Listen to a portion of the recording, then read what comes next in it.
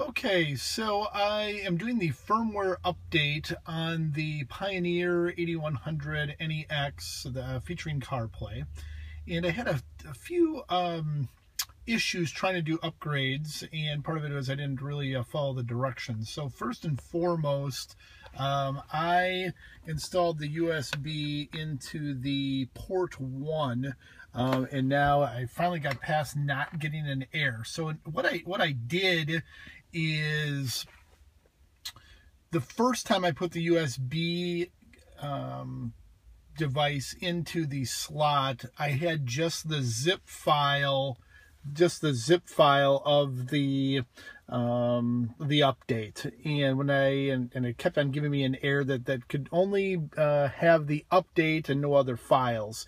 So I kind of went back and read the directions. First and foremost, on the USB drive, the first attempt, I just put the zip file on a 1 GB file, and the directions say you needed 2, and I was kind of confused on why you needed 2, because the file size was about 200 megabytes. And when I went back and read the directions, it said you needed to unzip the file. So I unzipped the file, and it was over 1 GB. That's the reason why you need 2. So so please wait for a while. I guess things are updating. So a few other things that you needed to do. You need to have constant power to the oh great, you need constant power, so you don't want to turn the car off. And the other thing it did say in the warnings is once you make the update, you can't go back. So because this update allows for Bluetooth CarPlay, it's definitely an update that we want to do. So failure to update result, do not disconnect the USB, do not drive the car while doing the update, do not turn off the engine, and do not restart the product during the update. So we are updating from 101 to 103. We're going to make that start. Got a couple of warnings. I imagine if a power failure happens right now, I'm probably going to have a bad update here, or a bad device. Looks like it's going pretty quick, 70%. So once again, I was a quick person to just throw the update on the USB device and make the updates, and kept on getting errors. I went back to the directions, imagine that. So there are a few tips for you. Looks like things are going well. Once again, you need power on. How things just shut down there. Maybe it's doing a restart. Hopefully. Okay, it did. Woohoo!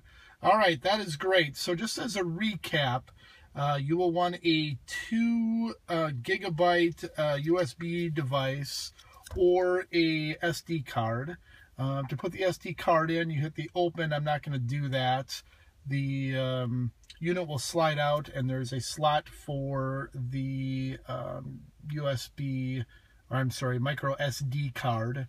The USB, once again, here, I don't want to futz with it too much, but there I had my cord come out, toward the cup holder, and plug that in. Once again, the download from Pioneer is a 200 GB zip file. You'll need to unzip that file. I did that by right-clicking on the zip file. I have Windows 8, and it came with a zip program that zipped the folder. So it unzipped, and the folder was kind of a long set of letters and numbers, but did have the unit number in the Pioneer as the file name. So I dragged that onto the USB. Oh, I'll mention something about the USB. The USB says that, or the directions needs to be FAT32. If you buy a USB drive in the United States, it's going to be FAT32.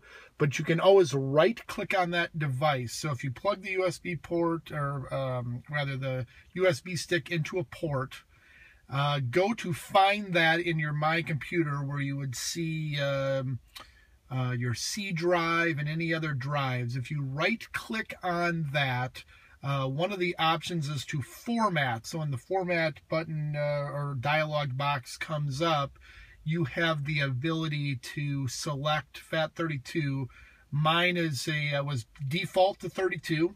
You were also able to rename the device. I just renamed it to ScanDisk, since it was a ScanDisk USB stick. And when you format that, you're going to erase everything on there. So before you do that, you want to make sure you take off all your files and then hit the format. That will basically format it, meaning erase everything on it, set it kind of back to factory settings, if you will, or a fresh USB stick. And then I drag the file that was unzipped, or the folder rather, onto it. And you've kind of seen so far what we're doing. It looks like we are at 60-70% of the install. Once again, keeping power on, not driving. Not sure if you really need to wait the last 25%, but we will do it anyway. And the system probably will do another reboot and all will be good. So that is it. Actually, you know what? I think that's it. And if there's any issues, I will report back.